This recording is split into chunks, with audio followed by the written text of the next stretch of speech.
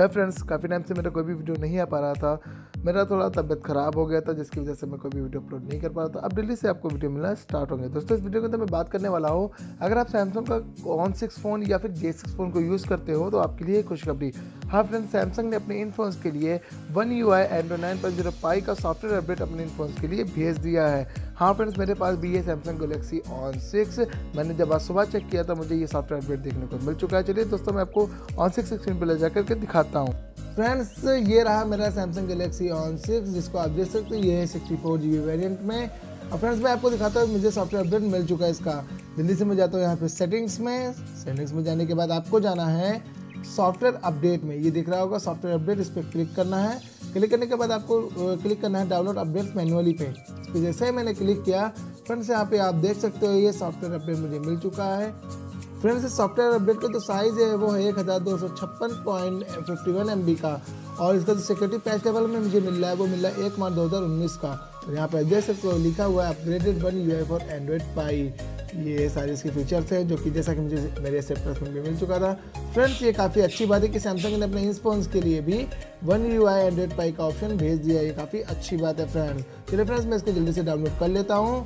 और अगर आप लोग भी यूज़ करते हो सैमसंग गैलेक्सी On6 या फिर J6 फ़ोन को, तो आप भी अपने फ़ोन की सेटिंग्स में जाकर अपने सॉफ्टवेयर अपडेट को चेक कर सकते हो, उसको डाउनलोड कर सकते हो।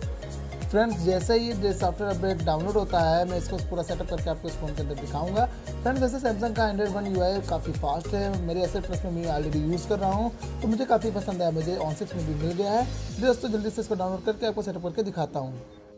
फ्रेंड्स, ये सॉफ्टवेयर अपडेट डाउनलोड हो चुका है, देख सकते हो। मैं जल्दी से यहाँ पे इंस्टॉल नाउ पे क्लिक करता हूँ। इंस्टॉल नाउ पे क्लिक कर दिया।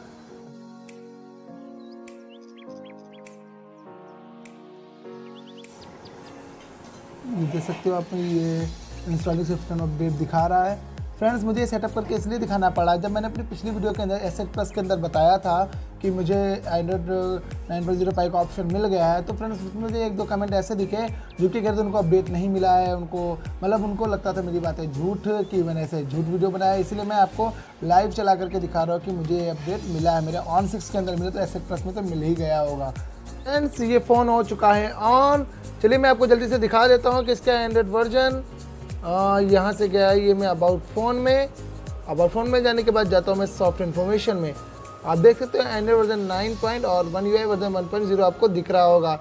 इस पर क्लिक करते हुए देखिए दोस्तों, पाई का लोगो आ रहा है। और फ्रेंड्स, आप बाकी देख सकते हो, इसके सारे आइकन्स देख सकते हो, ये सब चेंज हो चुके हैं। कॉलिंग आइकन, कैमरा आइकन, सभी कुछ। कॉलिंग आइकन पे जैसे क्लिक करता हूँ दोस्तों, ये जो टैब्स आती थी कीपैड सेंड की, पहले ऊपर की साइड में आती थी, तो अभी ये नीचे की साइड में, तो काफ़ी हैंडी हो गया है फ़ोन। इसके अलावा जब भी हम ड्रॉअर को नीचे लाते थे तो पहले क्या होता था, ये सिर्फ ऊपर की साइड पे आता। अभी देख सकते हो ये फुल स्क्रीन पे आ चुका है। अब काफ़ी हैंडी हो गया इसको यूज़ करने। पहले हमें दोनों हाथ यूज़ करने पड़ते थे, लेकिन अभी हम एक हाथ से ही यूज़ कर सकते हैं। और इसमें कई नए फीचर ऐड हो चुके हैं। जैसे आप देख सकते हैं, एक नाइट मोड का फीचर ऐड हो गया, एक किड्स होम है और डॉल्बी एटमॉस है। आप जैसे नाइट मोड मुझे सबसे बेस्ट लगा। इस पर मैं जैसे क्लिक करता हूँ तो फ़ोन पूरा नाइट मोड में चला जाता है। काफ़ी अच्छा लग रहा है। जैसे रात वगैरह का फ़ोन यूज़ करते हैं तो काफ़ी बेहतर होगा। फ्रेंड्स, आप लोग जैसे कंप्यूटर लैपटॉप अगर यूज़ करते हो, उसके अंदर एक फीचर होता है रिसाइकिल बिन का, लेकिन सैमसंग के One UI के अंदर भी रिसाइकिल बिन का एक फीचर ऐड हो चुका है फ्रेंड्स। हाँ फ्रेंड्स, ये बिल्कुल सच है। मैं आपको अभी करके दिखाता हूँ। ये हमारे कैमरा में, और यहाँ से कोई भी पिक्चर्स ली और उनको किया यहाँ से डिलीट, तो देखिए दोस्तों यहाँ पे आ रहा है टर्न ऑन द रिसाइकिल बिन। अगर मैं यहाँ से टर्न ऑन द रिसाइकिल बिन कर देता हूँ तो यहाँ से अगर कोई इमेजेस डिलीट होती हैं, ये डिलीट नहीं जाके सीधे रिसाइकिल बिन में चली गई। ये रहा, ये 3 डॉट्स आपको दिख रहे हैं, इस पर क्लिक करेंगे जैसे ही हम, और ये रहा रिसाइकिल बिन, इस पर क्लिक करेंगे। ये देखिए हमारी जो डिलीटेड इमेजेस थी वो यहाँ पे दिखा रही हैं। और 15 दिन के अंदर अंदर हमें फ़ोटोज़ बाहर लानी होगी। अगर 15 दिन से ज़्यादा हो गए तो फ़ोटोज़ यहाँ से भी डिलीट हो जाएंगी। तो फ्रेंड्स, ये भी फीचर काफ़ी अच्छा लगा मुझे इस फ़ोन के अंदर। तो यही सारी फीचर्स हैं इस सैमसंग गैलेक्सी On6 के One UI अपडेट के बाद में। तो आप भी फ्रेंड्स अपने फ़ोन के अंदर इसको डाउनलोड जरूर करिएगा। फ्रेंड्स, मेरी अगर ये वीडियो अच्छी लगी तो वीडियो को लाइक कर दीजिएगा, शेयर कर दीजिएगा अपने दोस्तों के साथ में, और चैनल को सब्सक्राइब करना बिल्कुल भी मत भूलिएगा फ्रेंड्स, क्योंकि मैं रोजाना आपके लिए अब ऐसे ही वीडियो लेकर के आता रहूँगा। तो देखने के लिए बहुत बहुत धन्यवाद। जय हिंद, वंदे मातरम।